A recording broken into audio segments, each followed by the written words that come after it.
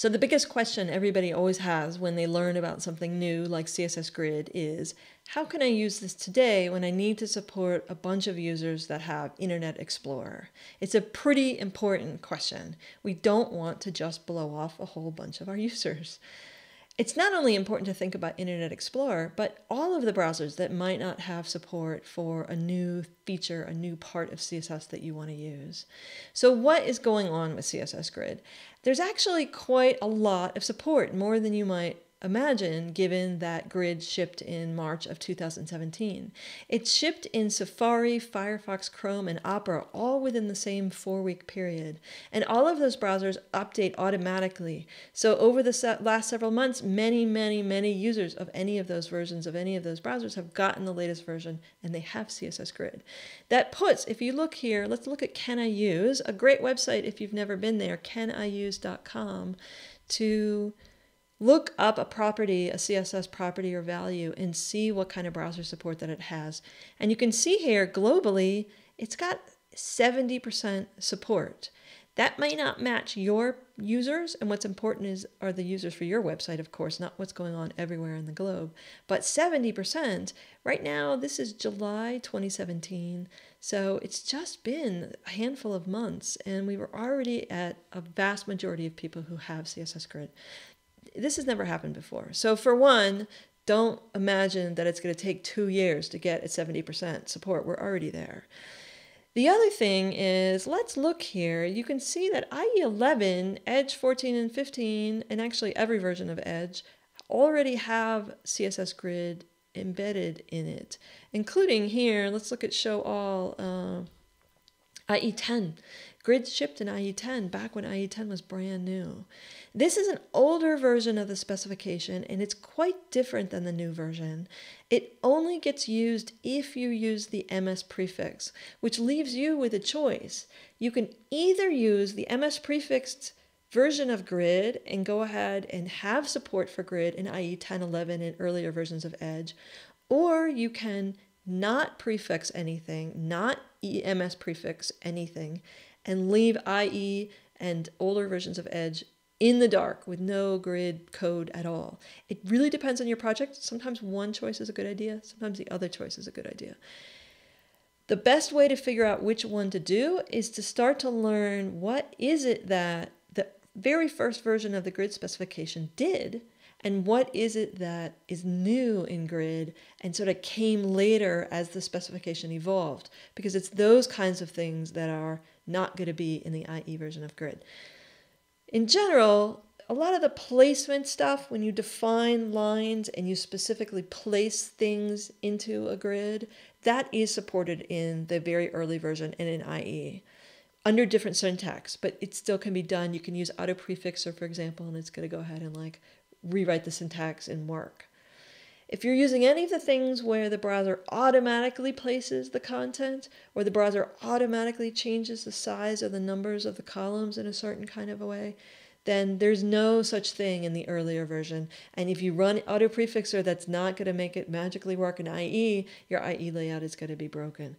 So learn about that. You can go to, Rachel Andrew wrote a really great blog post called "Should I Try to Use the IE Implementation of CSS Grid Layout?" And in here she details exactly what it is that works in the old versions of IE and what doesn't work in those old versions, to get you a good idea of which way you want to go. An earlier version of auto prefixer goes ahead and automatically auto prefixes all the time. Probably not a good idea.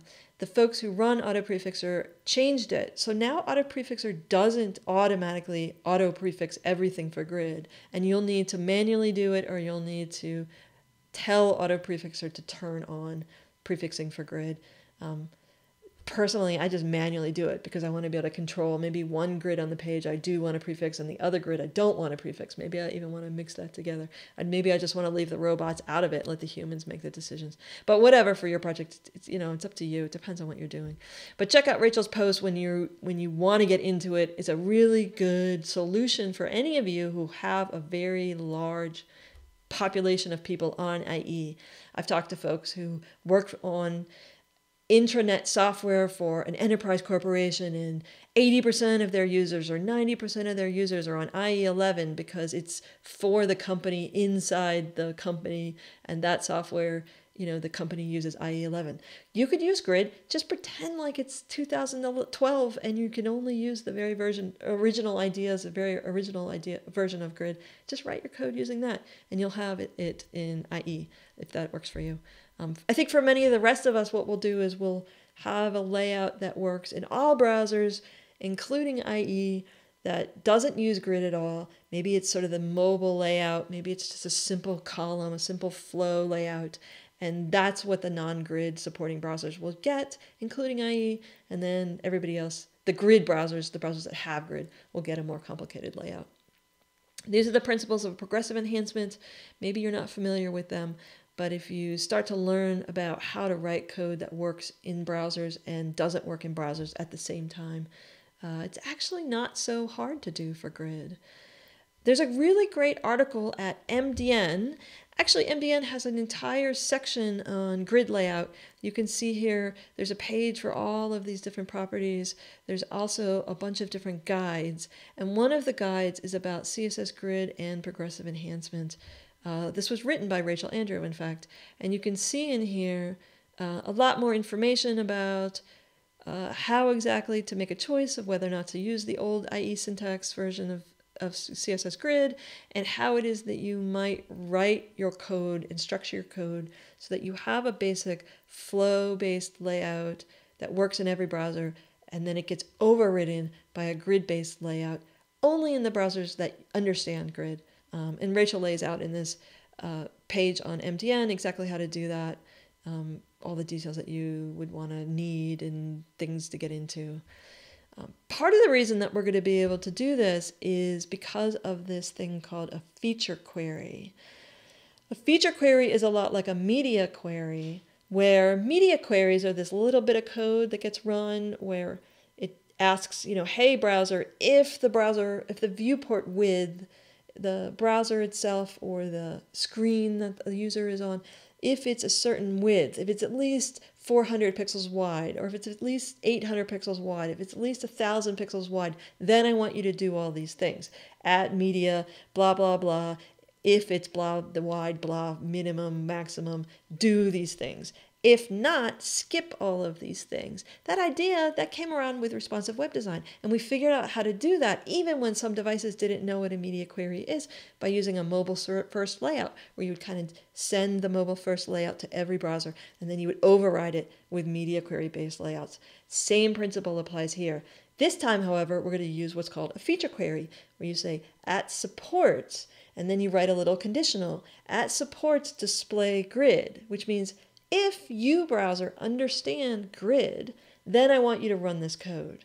If you don't understand Grid, then you're going to skip all of this code. And what you want to do is put that second in the order of your CSS.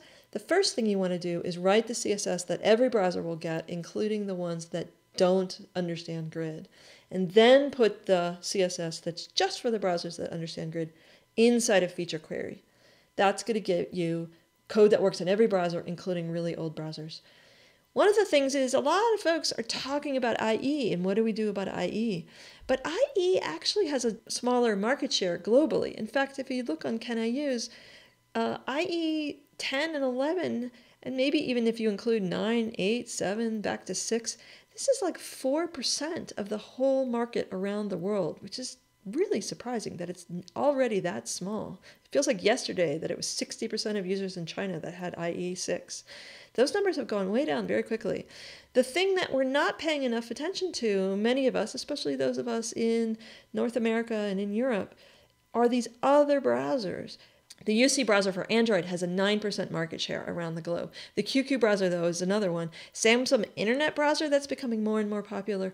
A lot of these are mobile OS browsers, so they're for Android phones, Android tablets. They don't necessarily mean that they're for skinny screens only. They could be for larger screens like a tablet screen. but they are for kind of mobile operating system type situations. And we have a tendency to pretend that they don't exist, but they do. There's a lot of devices that don't necessarily show up in some of these statistics, like refrigerator browsers or game console browsers, which are really popular. So there may be browsers out there that you don't even know about. We should always write our code so that it's going to work, even for the browsers that don't have something like CSS Grid.